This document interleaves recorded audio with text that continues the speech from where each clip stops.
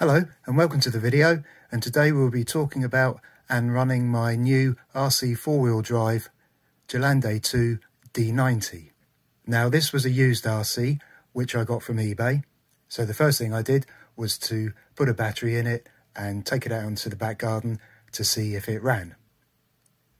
Okay, so the next thing I did was to change the chrome nuts back to black ones, and then it was the obligatory inner fenders.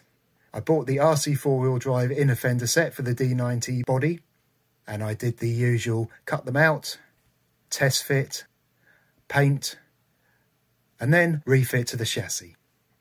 Okay, so onto the running gear. The motor is an RC 4-wheel drive 45-turn boost rebuildable motor.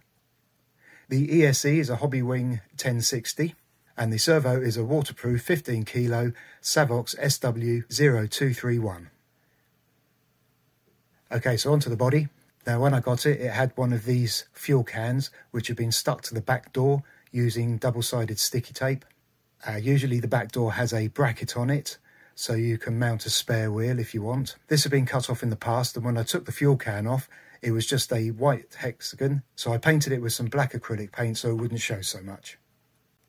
One of the things I did after the initial test run was to go around every single screw just to make sure they were tight.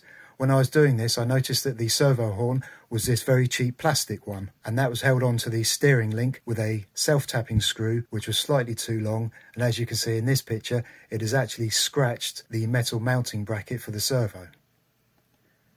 So I've replaced all of that with a metal servo horn and some shorter hex bolts. The final thing to do was add a driver.